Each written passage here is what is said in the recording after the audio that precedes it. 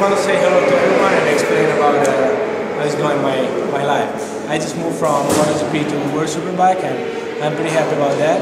It's completely different bikes. It's like Superbike has not less power than MotoGP, but has like different riding style because the bike has so much more torque but less revs, RPM. So it's different riding style. Just Superbike looks a little bit heavier. It's more difficult to stop the bike in braking and flicking inside the corner, so you need to think about to open the throttle as soon as you can. MotoGP you have to brake hard and keep braking the corners, so it's a little bit different riding style. But I'm happy about that. For me it's the first time here in Portimao.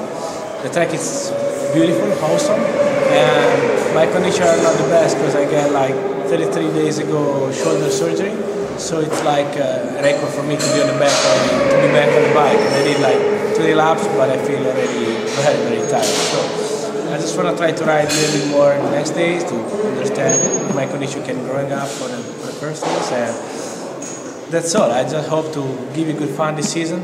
I want to fight for the top, and I want to make you like excited more Superbike.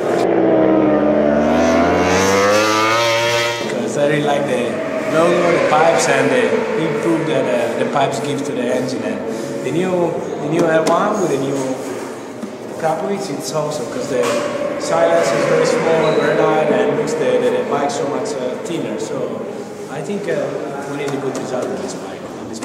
Just I hope to see you on track, come to see the race, because I'm sure you're gonna have fun this year. I want to make even more battle with Superbike, and just I want to just try to give you the message.